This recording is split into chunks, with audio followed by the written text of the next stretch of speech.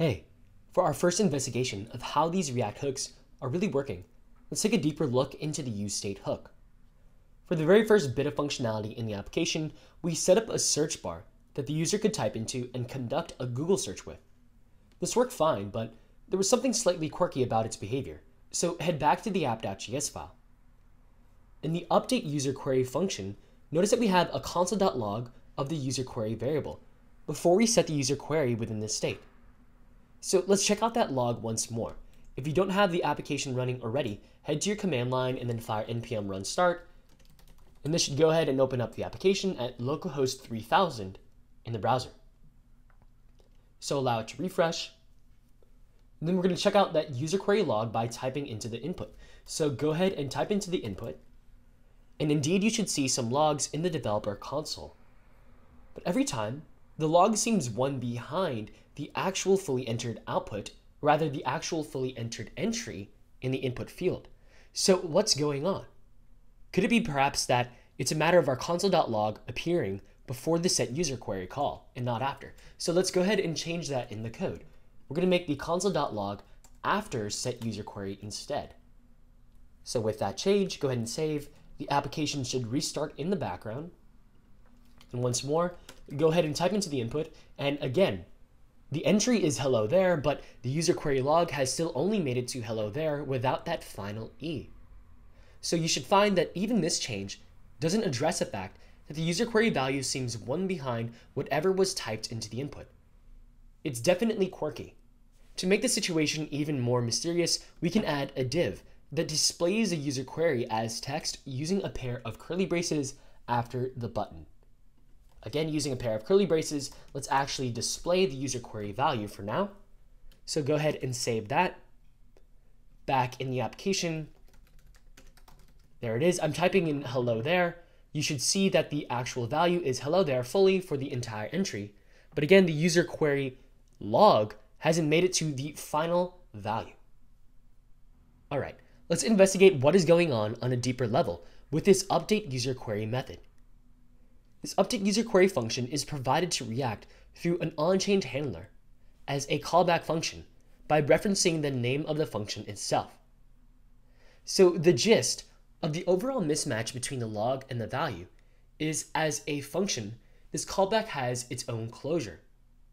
As a function with its own closure, this update user query method has its own scope, with access to certain global and local variables, and these variables are defined at the time the callback is created. Now, to explain why this would cause a mismatch between the log and the user query value, let's actually follow the order of execution as the input is being typed into.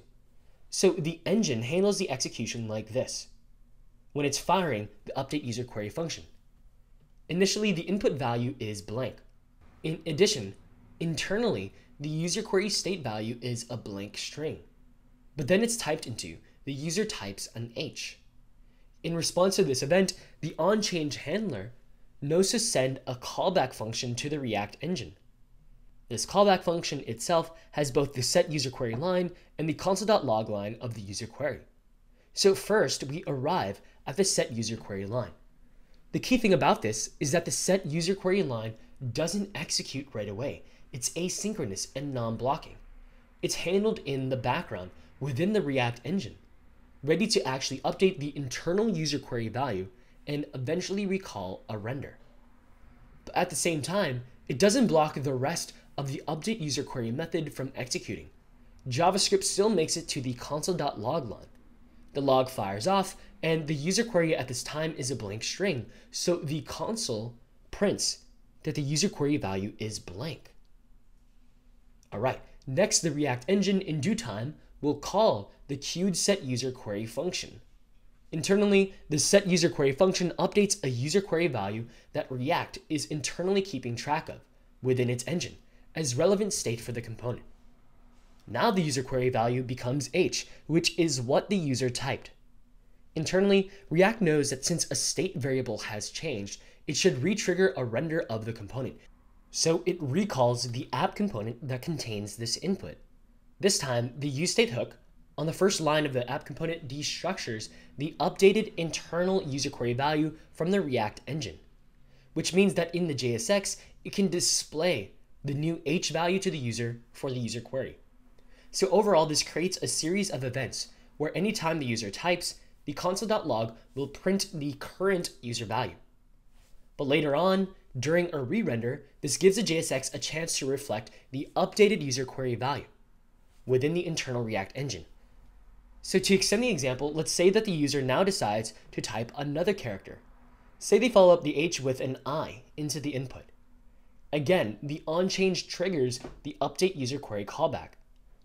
The first line that is fired is the set user query line, which is queued to fire in the React engine to eventually make a state update.